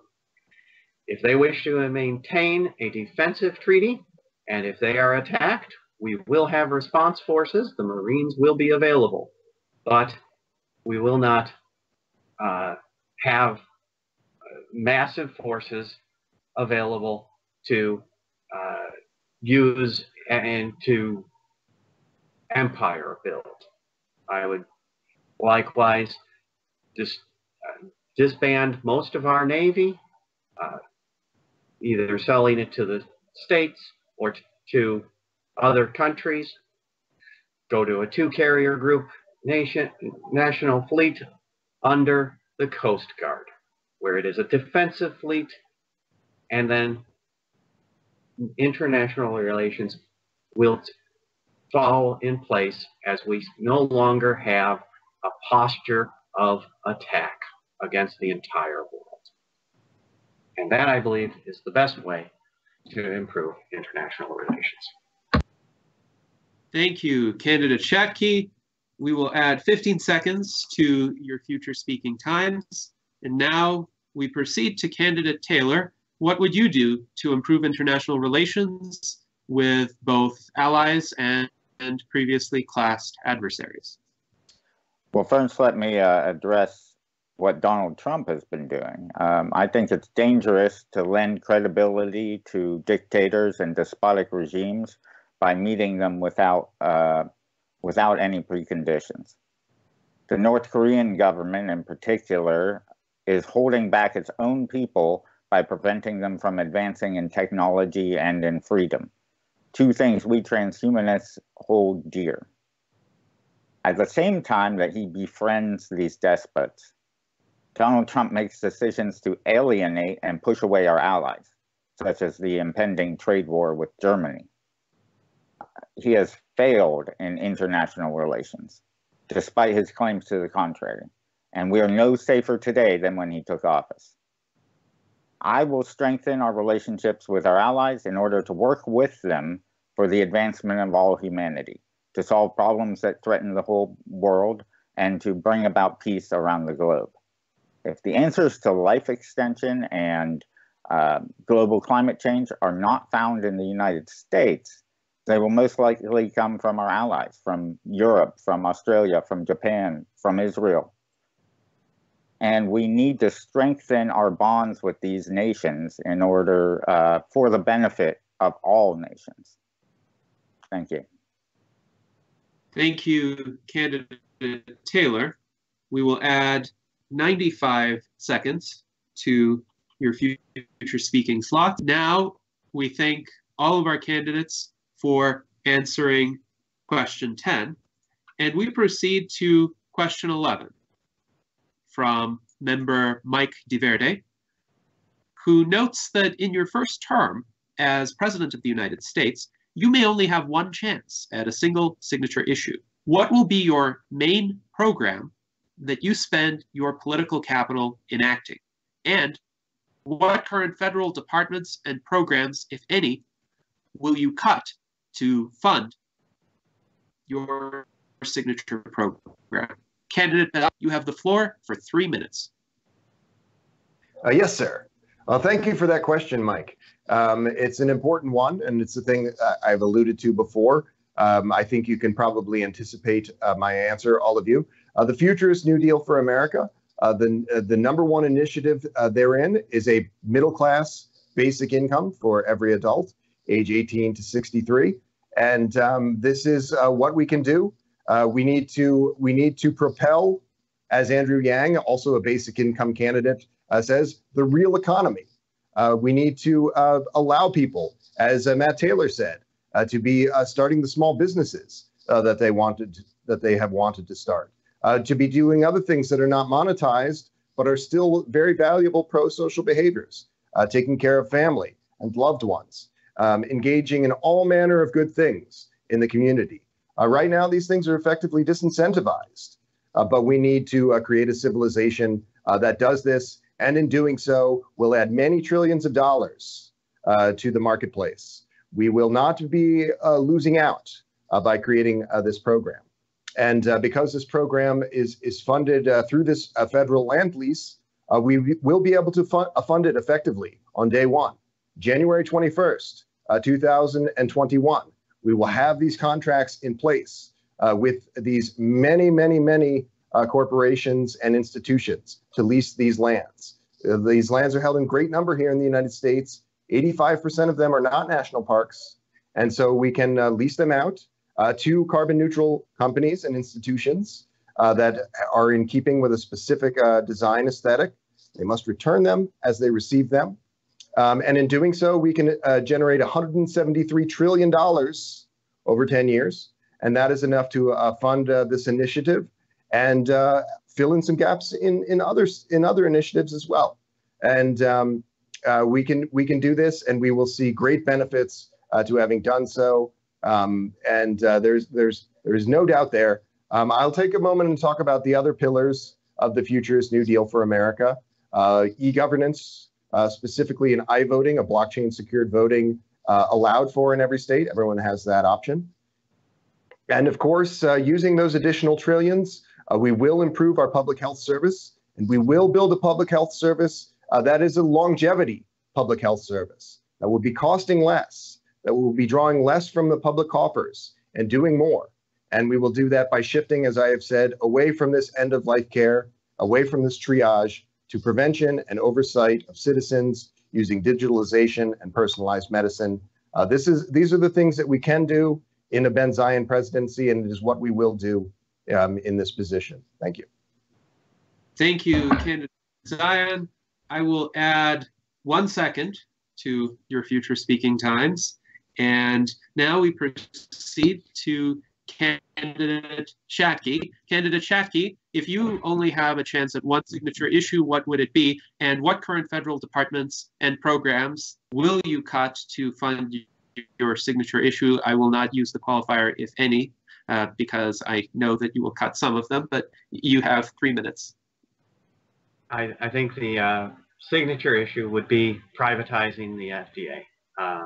That would be the single most effective means of furthering transhumanism and life extension for the United States.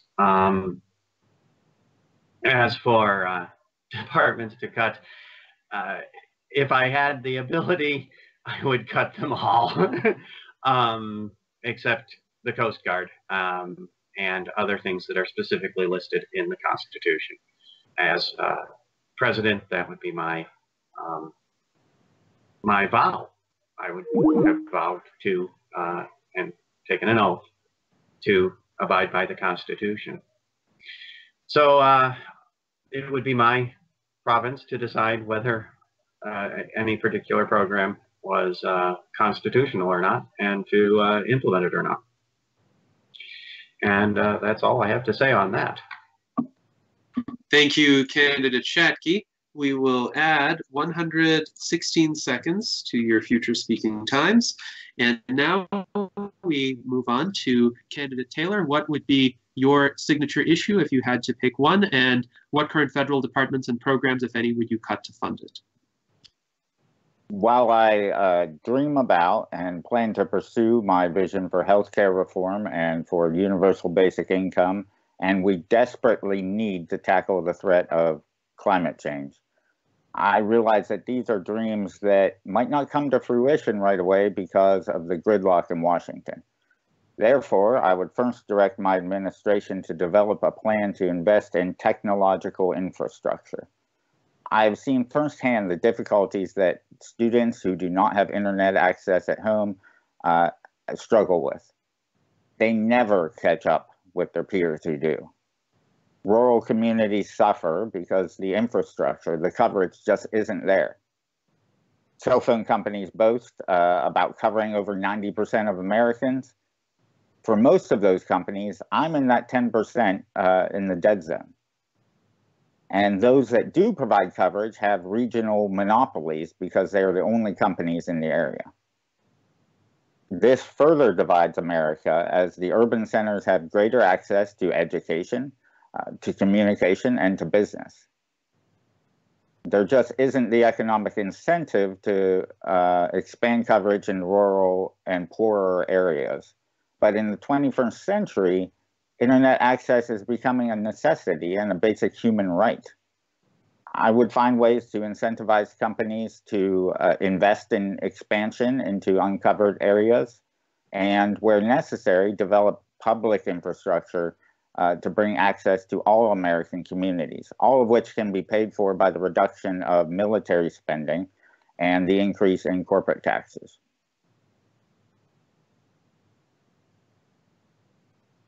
Thank you, Candidate Taylor. We will add 75 seconds to your future speaking times. And that concludes the responses to question 11. We proceed now to question 12 from Thomas James O'Carroll, who is curious regarding how would you approach the U.S. federal and allocate funds among the various functions of government? Would you advocate growing or reducing federal spending overall? Candidate Ben Zion, you have 3 minutes.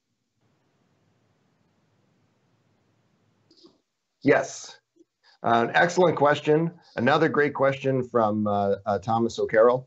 There are many concerns with the U.S. Federal budget and all of these matters. As I have mentioned, the Futurist New Deal, it does describe in this basic income a kind of growth, but it is a kind of growth that is funded through novel means, and so that it does not run the risk of hyperinflation. We've heard some concerns from people in the pre-show and in all of these forums about concerns of this kind destabilizing our economy. But we know that there was quantitative easing to the tune of many trillions of dollars in the wake of the 2009 financial crisis that did not significantly destabilize markets in the way that people of this kind would have predicted. It's a different kind of beast that we have, this fintech-run economy, and there is always going to be some flexibility there. And but these concerns they might arise to a high degree to a higher degree in the basic incomes described by candidate Haywire, but because the federal land dividend is funded through this novel revenue stream that we described, we don't have to worry about this quite so much in this context. There's so many other kinds of things that we could be talking about in terms of programs that we want to build. In the world of e-governance, these programs will also tend to be paying for themselves in short order. An iVoting system, we already have the digital infrastructure and the devices for almost everyone to be doing this. Many other e-services, it is much cheaper to provide these services as e-services rather than through bricks and mortar outlets at the municipal and state level. So these are good problems to be having with for techno-futurists. Again, all of these things in the constellation of digitalization, we can be talking about things that will, in short order, be costing pennies on the dollar, and that is will allow us to be doing more with less. The basic concept also for futurists in the concept of ephemeralization popularized by Buckminster Fuller, to be able to do more and more with less and less until ultimately you are able to do everything with nothing. And I do believe that we are well on track to be doing that. And people who would tend to describe worst case scenarios, the sky is falling, I think that they are being a little bit deceptive. They may not be techno-singularitarians in the fullest sense of the word. But thank you. You're an idiot. Anyway, Thank you, Kate. Thank you for your remarks, and you were right on time. We will proceed to candidate Schattke. How would you approach the U.S. federal budget, allocate funds among the various functions of government, and would you advocate growing or reducing federal spending overall? well, the U.S. Transhumanist Party platform calls for the abolition of the income tax. That is $1.6 trillion in federal funds that would not be collected. That is troublesome. That means that we have to immediately cut the federal government to about 1/5 its size in order just to be working on an even keel with no additional programs. So that is a radical slash and burn idea. If we add in a UBI and we don't have some additional funding, then we are in serious financial trouble. Now, I agree that if there are government assets, that those should be immediately used to the fullest extent. But I think the existing Bureau of Land Management leasing programs are showing very little in income. And so I don't see how adding additional land to that program would add anything to the budget that would make up that huge shortfall. So the federal government things that must be done, according to the Constitution, are the Coast Guard, the Patent Office, the U.S. Postal Service. Very little else. The ability to raise an army, I think, should be kept. I believe that the Army, Navy, and Marines should all be brought down to a cadre level, bringing through a significant number of troops every 2 years for training, but then immediately discharging them back into the civilian population to act as part of the militia. And I believe that by doing this, we can significantly downsize the government to the point where we can abolish the income tax and still have a government that functions and not destroy the country with massive inflation, money printing like they're doing in Venezuela. So I believe that that's about the only thing that we can do in order to maintain the U.S. Transhumanist Party platform. Thank you, candidate Schattke. We will add 7 seconds to your future speaking times. And now we proceed to candidate Taylor. How would you approach the U.S. federal budget and allocate funds among the various functions of government? And would you advocate growing or reducing federal spending overall?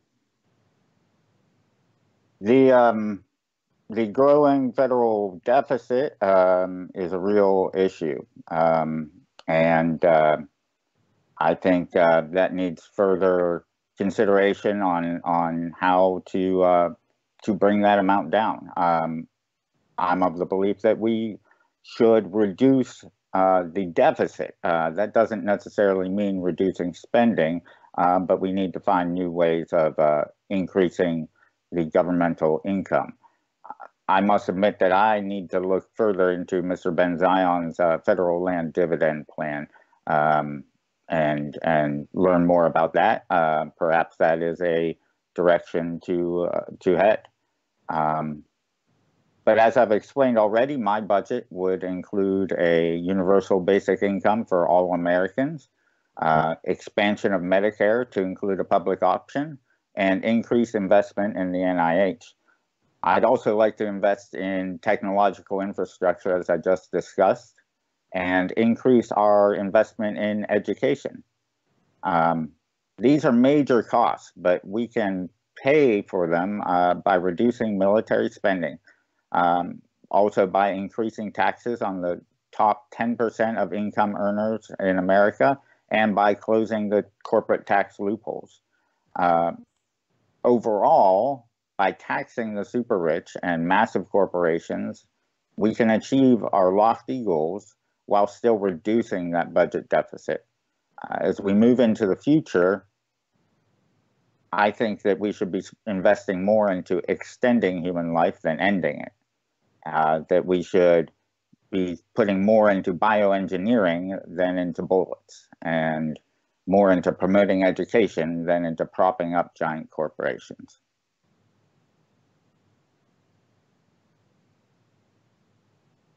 Thank you, Candidate Taylor. We will add 62 seconds to your future speaking times.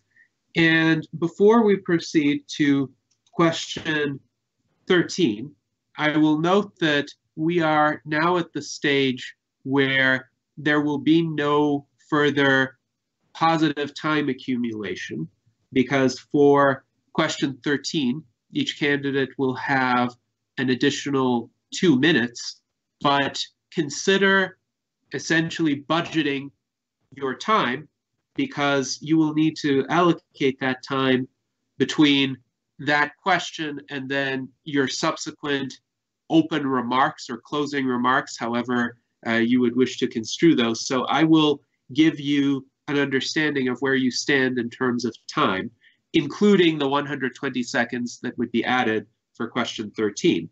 Candidate Ben Zion, you would have 136 seconds. Candidate Schattke, you would have 718 seconds.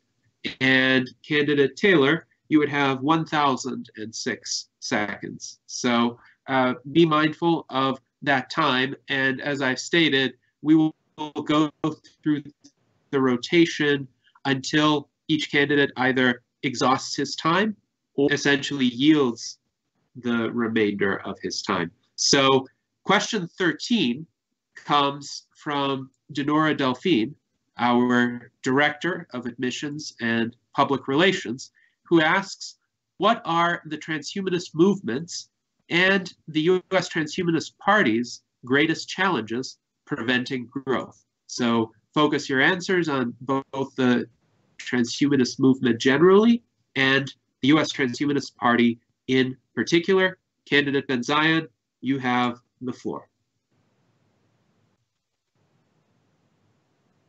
Yes, can you hear me? Yes. Yes. This is an interesting question and not an easy one to answer. As I've mentioned in other discussions, one of my campaign promises is that I will grow this organization to 10,000 members by 2022, and be growing this organization and building this organization in other ways besides. And there's some impediments to this, but it's a good work that we can do in raising awareness for life extension and other positive techno-optimist outcomes. And some people look at the diversity of political opinions in this organization, and they might describe it as something that is preventing growth. I don't feel that way. I think that we have to have this kind of robust discussion that we're seeing on this panel, and I welcome it. We should be open to accommodating all political philosophies. And as I mentioned already, the Futurist New Deal was devised as a sort of concession to this reality. And I think that as a candidate for president for the United States Transhumanist Party, I will be able to continue to be doing outreach to diverse organizations and professional individuals through the podcast and other media, and overcoming these hurdles to growth. We've been able to do an awful lot in this short time with raising awareness for these oh so important issues particularly a life extension. And I do feel that that is the good work that we can be doing in this community. The Futurist New Deal for America, it is the best way forward for this organization. Be aware, the radical life extension is closer than you think. So plan accordingly. I'll bank the remainder of my time. Thank you. Thank you, candidate Ben Zion. So you spoke for 116 seconds, which will leave you 20 seconds for concluding remarks when it is time. And now we proceed to candidate Schattke. What are your thoughts on the transhumanist movements and the US Transhumanist Party's greatest challenges that are preventing growth? The transhumanist movement is unknown. It's a fringe group that's basically been very cliquish in its activities and barely making us a blip on the world stage.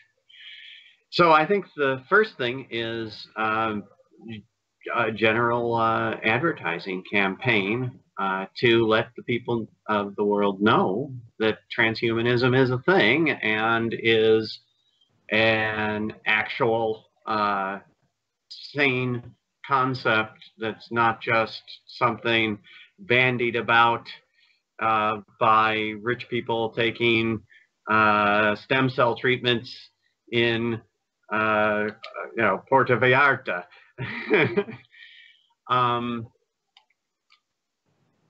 So I think that basic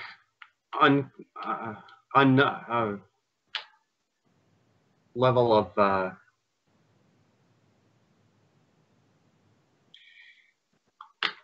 I yield my time. All right. Candidate Schattke, you spoke for 84 seconds. And now we proceed to candidate Taylor. What are your thoughts on this question of the transhumanist movements and the US Transhumanist Party's greatest challenges preventing growth? Well, recent controversies on the use of the term transhumanism aside, the Transhumanist Party faces an uphill battle against public ignorance and even fear. Fear of technology, fear of the future, and fear of the unknown. If we choose candidates that won't be taken seriously by the American public, or if we continue to only focus on posing lofty philosophical thought problems rather than solving real-world problems, we won't break through into the greater collective consciousness in a positive way. Transhumanism needs strong, positive branding and a collection of ambassadors to spread the message about how the ideals of the movement represent a bright future for the entire world. And I encourage the members of the US Transhumanist Party to think about how they can be those ambassadors to the greater community. I think this is our chance for the Transhumanist Party to break out into the public eye and into traditional and new media outlets. I think this is the dawning of a new era for transhumanism. And I encourage the membership of the US Transhumanist Party to carefully consider and carefully choose the face of the USTP to best promote the image of transhumanism. Thank you. Thank you, candidate Taylor. You spoke for 103 seconds. So now we proceed to the open forum stage of the debate. First, we have candidate Ben Zion, who has 20 seconds remaining. So these would be your concluding remarks, but what can you tell our viewers in 20 seconds? Yes, I could tell you simply this. Vote for me, Ben Zion 2020, in the upcoming primary and support the Futurist New Deal for America, the most well thought out of these platforms. We're doing the good work that these other candidates haven't had the time to do, perhaps, and we have by far the best platform. Please vote for Ben Zion 2020 in this primary. Thank you. Thank you, candidate Ben Zion.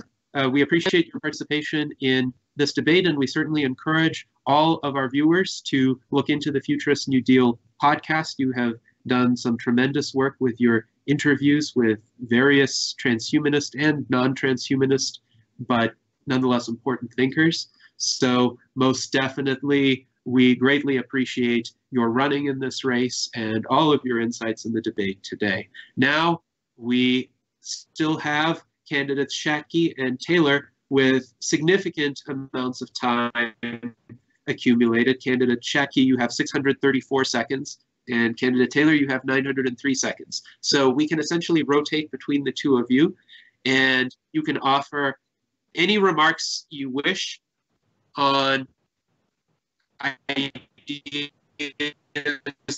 that were covered in this debate thus far, or your policy suggestions that you feel have not sufficiently been covered yet. You may respond to what other candidates have stated. You may respond to one another, but we will essentially proceed between the two of you.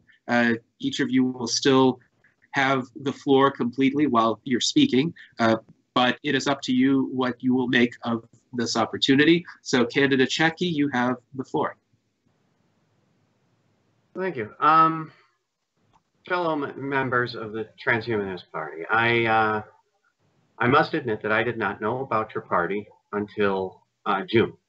And since then, I've tried to be active in getting to know the party and the people in it, and getting to understand your goals. And I wholeheartedly embraced the party as completely in line with my longstanding beliefs as a futurist, as a science fiction author, as a science fiction fan. And I have focused my life on doing what I can in order to improve the situation for the world, and in order to bring about the future that I think humanity can reach. And I think that the United States is the hotbed of innovation, and I think freedom is the way to make that innovation happen. And I think anyone telling you, oh yes, we can do this, we can give you this and this and this and this, who doesn't have a grasp of the scale of the problem from the get-go is a snake oil salesman, and you shouldn't trust him any further than you can throw him. And with that, I will let Mr. Taylor have some remarks. Thank you, candidate Schattke. You spoke for 113 seconds, and now we proceed to candidate Taylor. You have the floor. The benefits of not being as long-winded as Mr. Ben Zion, that we have all this time to speak and push forward our ideas and agenda. America stands on the precipice of a new age, and we can either embrace the change and soar into a brighter future, or we can continue on the path we are on towards despair. Our similarities within transhumanism and our similarities to the greater public should unite us more than our differences divide us.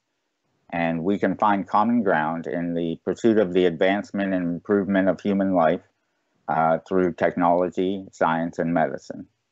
My new vision will show the way towards the future we need, and we can achieve it by bringing our ideas to a greater audience. this is our opportunity to do just that. I encourage our audience here to read all about my platform at taylor2020.vision or on my Facebook page at fb.me/Taylor4America. And I'd like to encourage anyone watching who isn't yet a member of the USTP, but who liked what they heard tonight from any of the candidates, to join the USTP at transhumanist-party.org/membership by Saturday, so that they can vote in the party primary. Furthermore, I'd like to thank Gennady again for moderating this debate. First, I'd like to thank Steele for providing the U.S. Transhumanist Party with this great platform to spread the good word. And I'd like to thank my fellow candidates for a well-reasoned and civil debate. Thank you. Thank you, Mr. Taylor. You spoke for 124 seconds, and I greatly appreciate your good words and your remarks concerning membership registration. Once again, that link is transhumanist-party membership. So anyone watching this who isn't a member yet, please go to the U.S. Transhumanist Party website and register for free membership. So now we come again to candidate Schattke. You still have 521 seconds if you choose to use them. You have the floor. Thank you.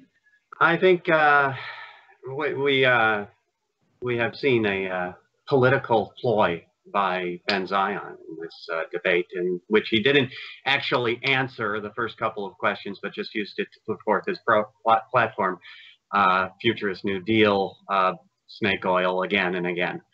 And so that's, you know, he got his licks in early, figuring that people wouldn't watch the entire stream. He's counting on stupidity. I am not going to insult people who are futurists by misusing the time and not answering questions. I think that people who are in the Transhumanist Party have come here because they thought about the future. I think we have differences in how we approach it. I think a lot of people have been taken in by luxury techno-communism. And that's a dangerous place to be. There's a lot of, especially youth, who have been sold snake oil their entire lives because they have never dealt with anybody in the private sector except the companies who are charging them for the things they want. And they don't understand where wealth comes from and where things actually happen. Government has no money. Government only has things it has taken from its people. It does not make a pie bigger to take half the piece from one person and give it to another, or give slivers of it to two other people and keep a sliver of it yourself. That does not make a nation wealthier. What makes a nation wealthier is baking another pie and giving that to the other people and letting those people have pieces of pie that nobody else had before that. That is why America grew by leaps and bounds in the 19th century. We kept expanding our pie. We expanded in the 19th century from 13 colonies across the entirety of a continent. I believe America can expand from one continent across the entirety of a solar system. And I believe that only the Futurist Party of the Transhumanist Party can manage that and can lead America and the world to that. So I think that's all I need to say right now. Thank you, candidate Schattke. You spoke for 213 seconds. To candidate Taylor, who still has 779 seconds remaining. Candidate Taylor, you may begin. I really thought, since talking is my living in a lot of ways, that I'd be the one running out of time. But I just wanted to make a little remark. Mr. Schattke says that taking away some of the pie from one person and giving it to another does not make the pie bigger. That's true, but we have a system right now in which a few individuals have taken all of the pie, and it's important that we let that pie be spread out among the whole party, the whole group that has gathered. Yes, government is evil. I think when we take a look at the hoarding of wealth among the super rich, among corporations that pay essentially no taxes, we find that we can indeed spread that around. And I think it's important as we move into a futurist economy, one that is driven by automation and driven by advances that actually take away the jobs of many Americans, myself included. I think education is going the way of being a service provided mostly online. And while I don't think that's necessarily the direction it should take, I think that's the direction it is taking. And perhaps soon enough will be taken by AI.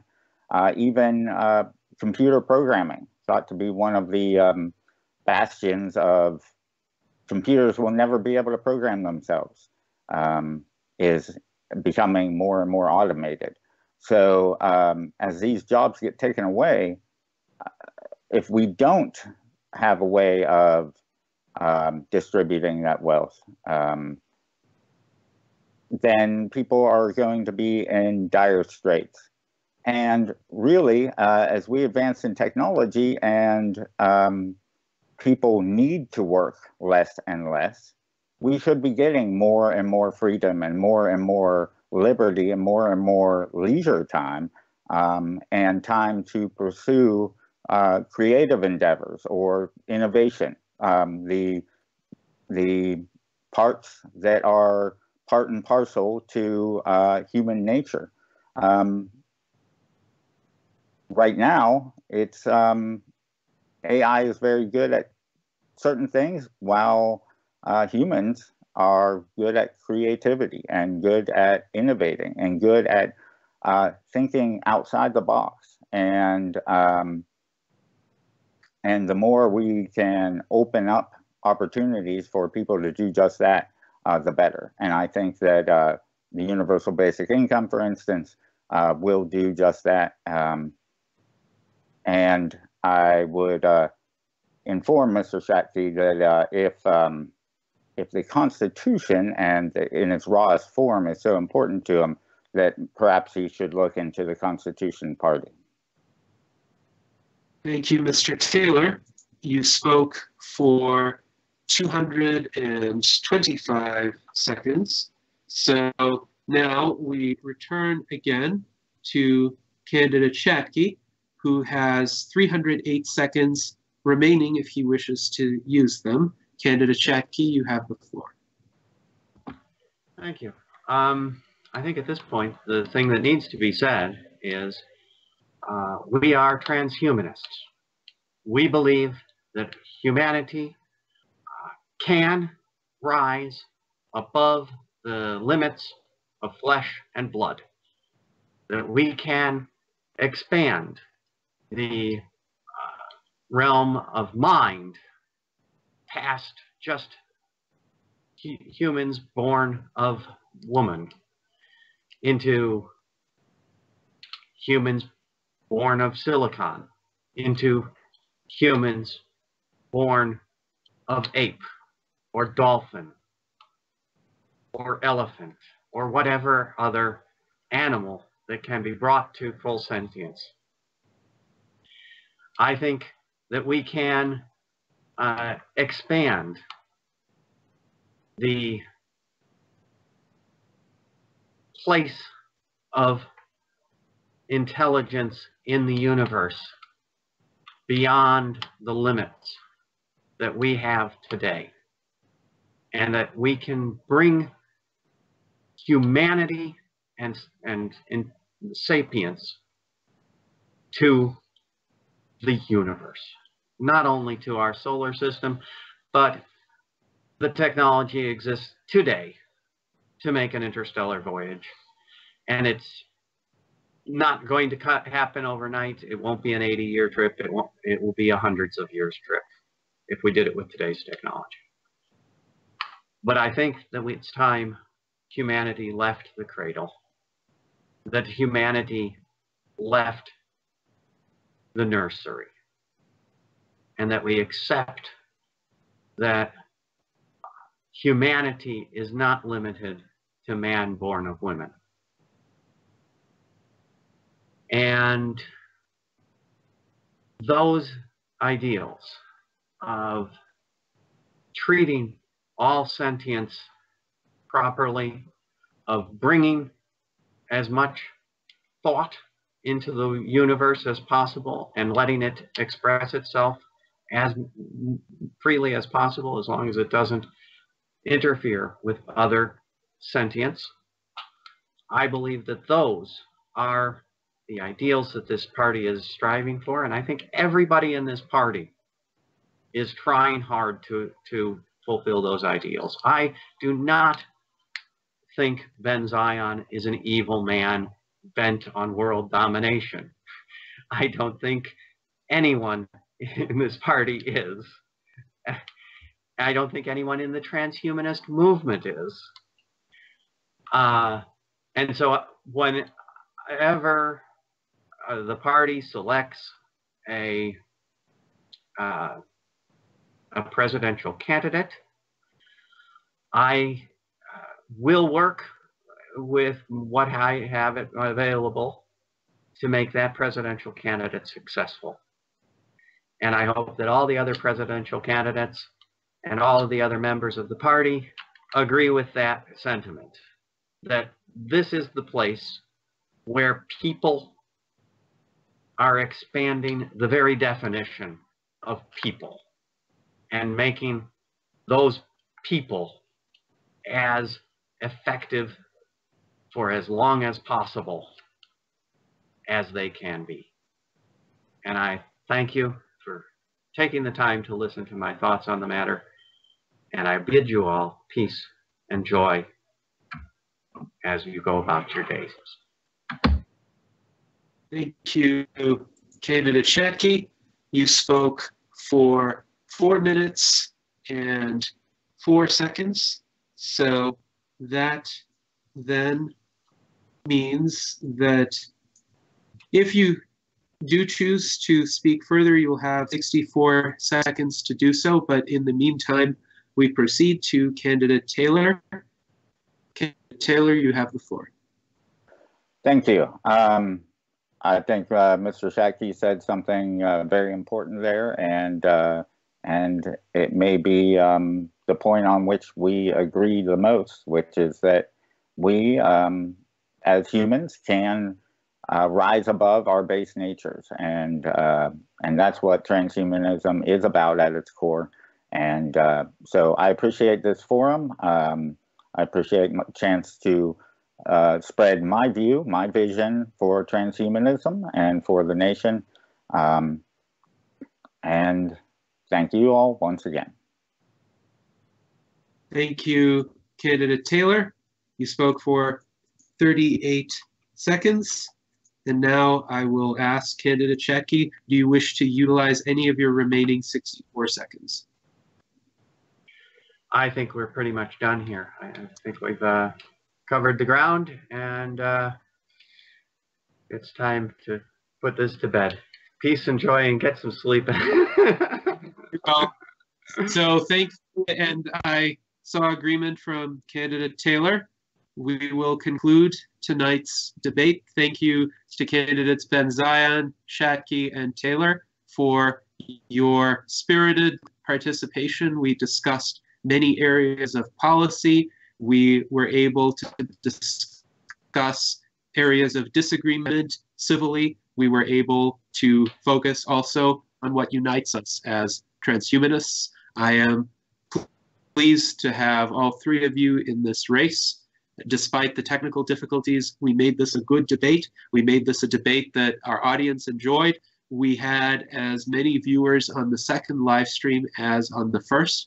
For those of you who are curious as to what happened to interfere with the first live stream, it seems that some technician tripped over a cable that connected to Stolyarch's router. It was essentially, I believe, a cleanup person who did this, so quite an unexpected incident, but a non-repeatable incident, thankfully, and we appreciate everyone for bearing with us. Please keep in mind, you have until... People want to internet connect to all of their medical devices. Sadly, we still have quite a way to go to ensure the robustness of our technological infrastructure in order to implement many of the transhumanist projects. So anyone who has ideas about how to improve that, we are definitely quite eager to hear them. But for those of you who haven't registered yet for free membership in the U.S. Transhumanist Party, I once again remind you, register by September 21st to be eligible to vote in our electronic ranked preference primary. If you liked what you heard today from any of the candidates, you don't have to vote for just one. You can rank order the candidates. You can rank order all of the candidates. So if you like something from multiple candidates, you would be able to display that preference as well. So thank you very much, all viewers. Thank you to all of our candidates. Thank you to Stolyarch for your excellent work behind the scenes in co-hosting this debate. Thank you to Lev and Jules once again for your pre-debate commentary. We hope you stick around for the post-debate show as well. And I bid you all good night.